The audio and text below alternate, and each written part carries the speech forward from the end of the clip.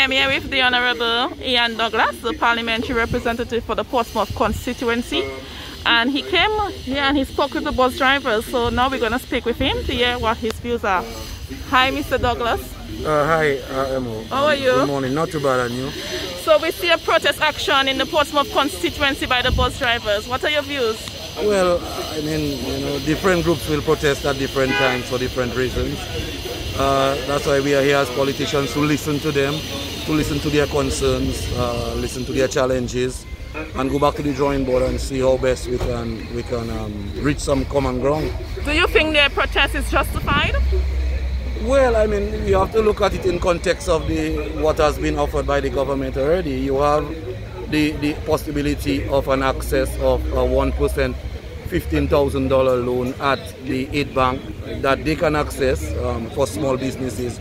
You also have at the Dominican Social Security between $400 and $600 for self-employed persons between, I believe it is April and June, that they can also access.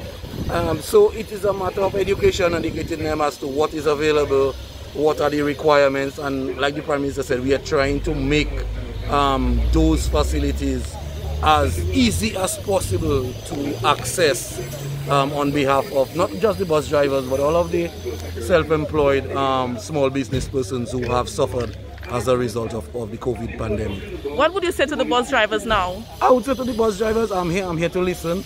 That's our duty, our responsibility as politicians, as representatives of the people. We're here to listen. That's why I came here in the first place, to meet with them, to hear their concerns, so we can take it back to the drawing board and we can discuss and see how it is within the tight fiscal parameters we can probably find some common ground. Some of them are saying that they do not have the required documents to go to the aid bank. What can you say to that? If you're running a business, you have to run a business properly. I mean, you should have at least your business registered. Every small business person does. And you should have at least some kind of basic profit and loss kind of statement, income and expense statement. At least for the last year, that's what the aid bank is asking for, so that the aid bank themselves can establish that you are a serious small business owner. And not just everybody, just because the facilities have been created, everybody just get up on Friday morning and decide that they are a small business owner. I mean, look at the amount of assistance government has given in the past. Free of charge, free money to small business owners. And some of them have not used the money for the purposes intended.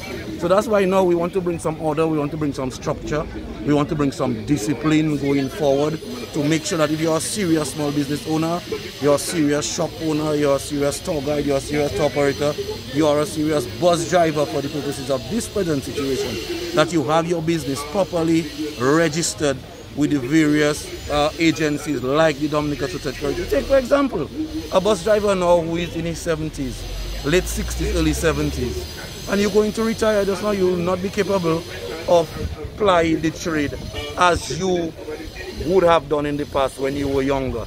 If you're registered with Social Security, you are guaranteed that in the twilight years, you get a sort of pension support to see you through your difficult years. Even the government themselves have come up with a 70 and over non-pension grant of $300 a month. So even persons who had not been formally part of the Social Security or the Provident Fund, as it was called, scheme at the time, the government has created, in its own goodness, have created a facility to ensure that persons in their twilight years are cushioned and not fall into poverty. And these are some of the initiatives that the government through the years have implemented for those kinds of purposes. So this is a government that has always shown that we care about every single sector, every single person in the country, and this situation is no different. That is why we have created the various packages, if you want to call them that, for want of a better word, to help people to ride out the COVID pandemic. Do you have any final comments? I understand where the bus drivers are coming from. It's been a very difficult period. There's been literally no travel because everybody has been locked down. Some of them have their loans to pay. Some of them have $100,000, $120,000 loans on their buses. People are not going to Roseau as often because of the pandemic. With the whole social distancing issue, they cannot carry their full payloads. So I mean, I understand where they're going, where they're coming from. You know, what they're going through, the challenges. and that's why I'm here to listen. And we will certainly take their concerns seriously and see what we can do to allay some of the pressure that they're under. Thanks for talking to EmoNews. You're welcome. All the best.